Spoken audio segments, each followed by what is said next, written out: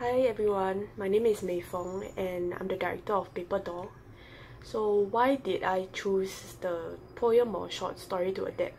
So Paper Doll is actually inspired by When We Get There by Li Jing in the book Balik Kampung 3B.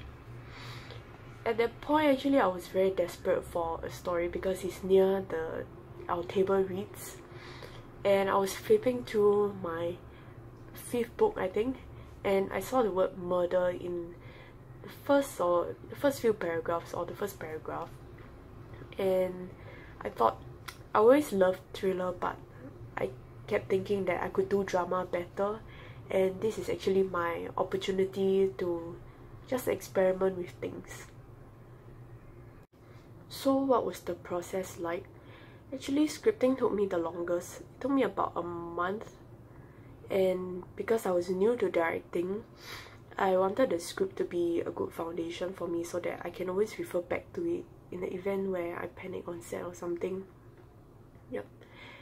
And then because of that scripting process that took way too long, I was only left with a week for my production preparation, and that is honestly too rushed for me.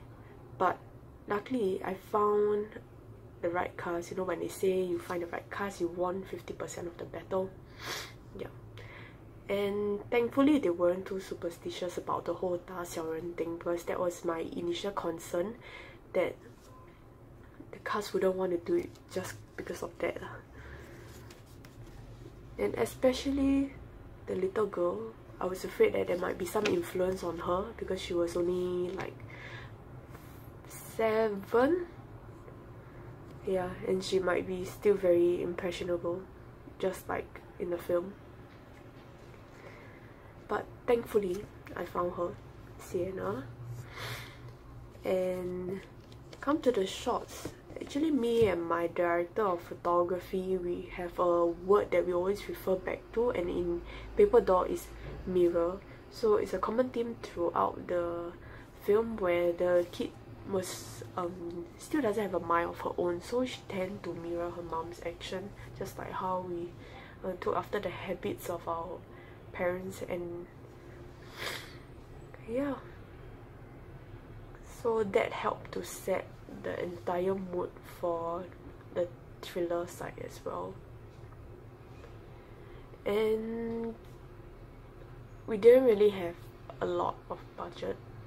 I probably spent about 400 on it, so it was one day shoot, 12 hours, and I planned the shot so that I only have what I need, which may or may not be a mistake, because editing was fast because I didn't really have much shots to play with anyway. I used everything that I planned for, but the thing is that it's a bit risky because there isn't a lot of coverage.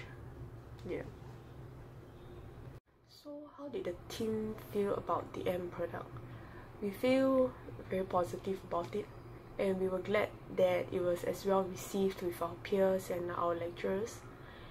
And we were also very happy that all the emotions that we intended came through, and the thriller vibe was sort of there. It was okay for our first attempt, and we managed to translate whatever we intended on the script to screen. I guess most people were most thrilled by the ending, where the little girl actually attempted the 大小人 on her mom without knowing the consequences. I guess that left a deep impression on them, and that's what made the film stood out a little more.